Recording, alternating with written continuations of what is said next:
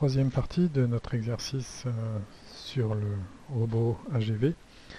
Et donc dans cette dans cette partie, on va s'intéresser à la valeur moyenne de la tension, au mode de pilotage du hacheur, et puis on va travailler sur quelque chose d'intéressant ici, puisque on nous donne des paramètres de la MCC. On va chercher à écrire l'ondulation de courant, sauf que cette fois-ci on nous parle d'une résistance ici, et jusqu'à présent on avait toujours on s'était toujours affranchi de cette inductance, et là on va un peu justifier pourquoi on peut la justifier, pourquoi on peut la simplifier, pardon, et on va voir les hypothèses justement qui nous permettent de le faire ici. Après, une question très classique qui consiste à s'intéresser à quelle valeur d'inductance je dois mettre pour limiter mon ondulation de courant. Donc c'est quelque chose qui est très fréquent dans ce type de questionnement. Alors tout d'abord, question 8, et si on lit la description de fonctionnement du hacheur, eh bien en fait on s'aperçoit qu'il est commandé un peu en diagonale, c'est-à-dire comme ça, et puis comme ça, hein. On voit bien ici pendant la période alpha, enfin 0, alpha t, alpha grand T la période du hacheur, eh bien c'est T1 et T4 qui sont commandés à la fermeture, tandis que T2 et T3 sont commandés à l'ouverture. Et puis sur la phase d'après, c'est-à-dire quand T appartient à alpha grand T, eh bien c'est l'inverse, c'est-à-dire que T1 et T4 sont commandés à l'ouverture, et on ferme T2 et T3 qui sont ici. Alors, T pour transistor, et regardez bien, en fait, ici, on a mis un interrupteur et on a mis une diode pour bien montrer que le courant ne peut pas circuler dans cette direction. Donc voilà. Bon, puisqu'on a établi le fait qu'on avait un hacheur bipolaire, eh bien, on peut facilement calculer sa tension moyenne, hein, on l'avait déjà vu pas mal de fois dans le cours. Donc je vous représente ici le temps. Là, la tension U de T aux bornes de mon moteur. Et ici, la tension U0. Et donc, puisque je suis sur un hacheur bipolaire, oui c'est ça, bipolaire, moins U0 ici, je vais avoir les deux phases de fonctionnement en même temps. Donc ici, T plus alpha T et 2T. Donc sur un moteur, sur une commande bipolaire, je vais avoir ce mode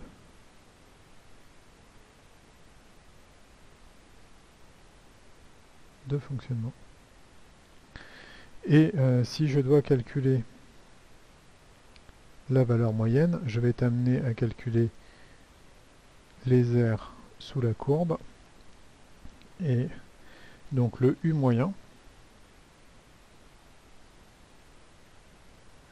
ça va être égal à 1 sur T, la période qui est ici, l'intégrale de 0 à T, de U de T dt, on a déjà vu, et ici c'est en fait tout simplement égal, donc à 1 sur T, la période qui est ici, l'air qui est ici, c'est tout simplement alpha T fois U0, et l'air qui est ici, donc qui va venir en soustraction, donc moins, eh bien, T moins alpha T, et ici U0.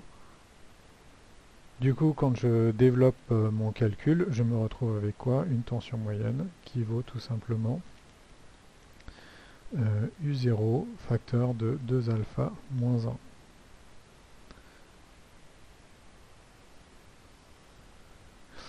Donc voilà, c'est un résultat qu'on avait déjà vu pas mal de fois. Normalement, on ne doit pas vous poser de problème. Alors, question 9. Question 9, justement, elle est plus délicate. Donc ça, c'était Q8, Q9, et on n'a pas vu toutes les hypothèses associées. Alors, bon, déjà, l'hypothèse simplificatrice.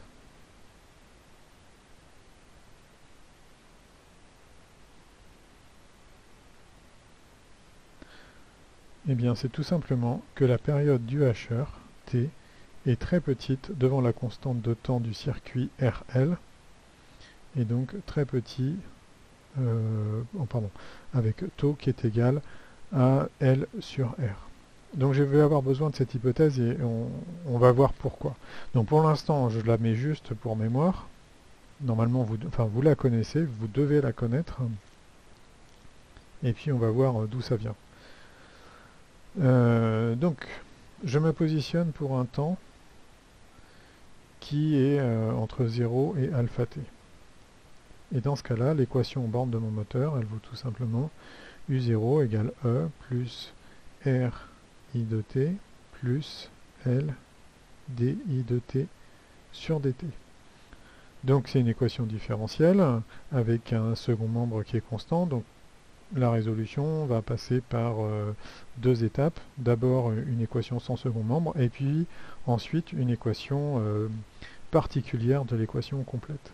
Donc si je réécris mon équation différentielle, je vais avoir L di de t sur dt. Alors je divise par R directement, plus I de t égale U0 moins E sur R. Donc une première solution ici de cette équation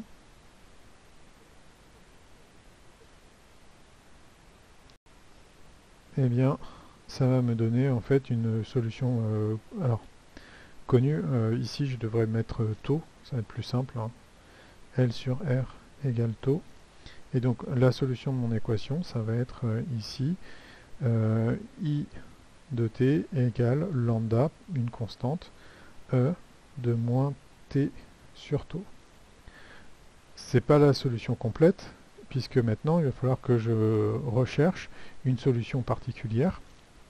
Donc la solution particulière, ici, va être associée à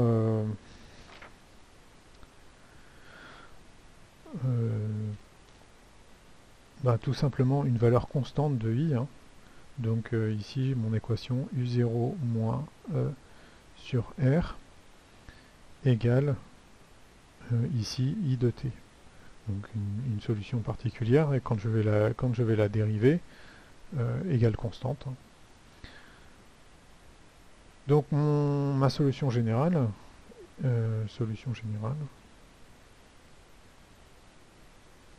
ça va être I de t, toujours dans la période 0 alpha t, hein. Ça va être égal à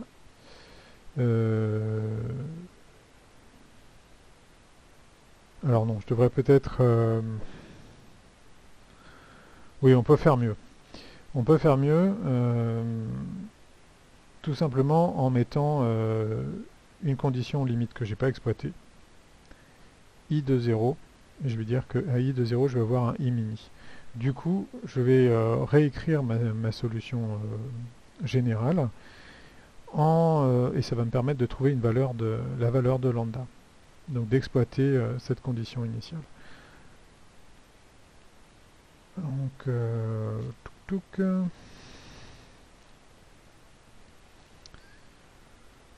j'ai mon I de t qui s'écrit maintenant lambda E de moins t sur taux, plus ma solution particulière, U0 moins E sur R. Et donc ma condition initiale, hein, pour me déterminer lambda, eh bien ça va être de dire que I mini égale lambda, puisque pour t qui vaut 0, l'exponentielle ici vaut 1, plus U0 moins E sur R. Et donc lambda vaut tout simplement I mini moins U0 moins E sur R. Donc je peux la réinjecter dans mon équation et je vais avoir un I de t qui est égal à I mini moins U0 moins E sur R, tout ça facteur de E de moins t sur taux, plus mon U0 moins E sur R. Voilà. Donc je peux simplifier cette écriture et ça me donne ici U0 moins E sur R, facteur de 1 moins E de moins T sur taux, plus I mini E de moins T sur taux. Donc cette forme-là, on la connaît davantage, hein, puisqu'on retrouve la réponse d'un système du premier ordre. Alors maintenant, comment je vais faire pour m'en sortir? Eh bien, on fait appel ici à notre fameuse hypothèse, celle qu'on a vue là. Et si ma période de hacheur est très petite devant ma constante de temps, je vais pouvoir considérer que je vais toujours rester ici dans un intervalle de temps qui est finalement proche de 0 pour l'exponentielle. Puisque au maximum, le t qui est ici peut aller jusqu'à alpha t, et si alpha vaut 1, c'est-à-dire alpha grand t, et donc au maximum, t est égal à la période de mon hacheur. Or, donc, la valeur maximum pour t, hein, t max ici, ça correspond à la période de mon hacheur t. Or, on fait l'hypothèse, donc on a fait l'hypothèse, hein, que cette période, elle était très petite devant la constante de temps. Donc si maintenant t est très très inférieur à taux, ça veut dire que mon exponentielle, je suis toujours, je travaille sur mon exponentielle, mais toujours en son voisinage, enfin au voisinage de 0. Donc je vais pouvoir faire un développement limité de mon exponentielle. Donc on considère du coup avec cette hypothèse,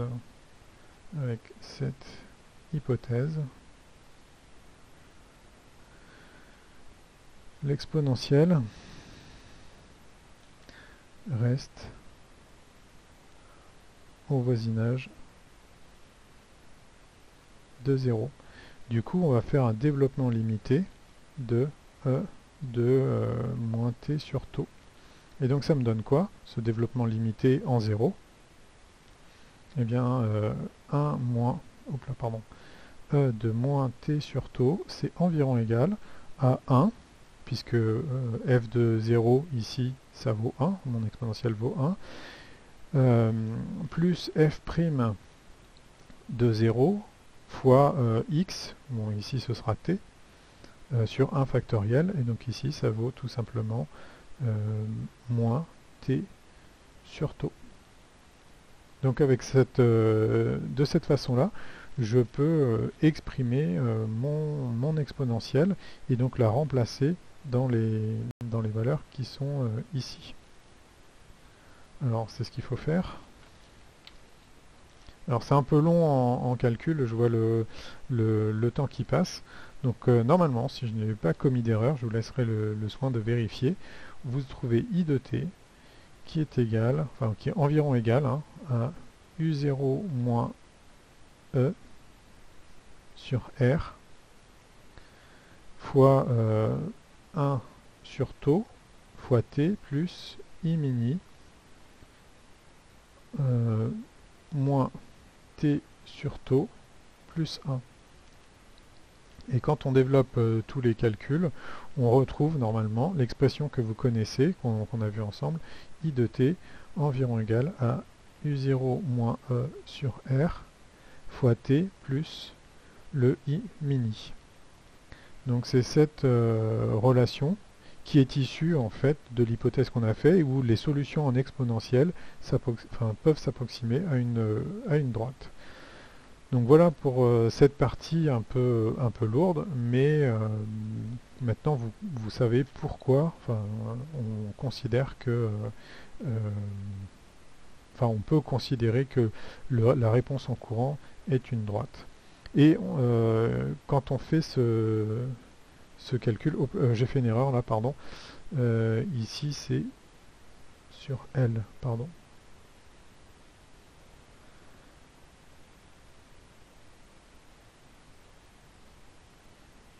À vérifier.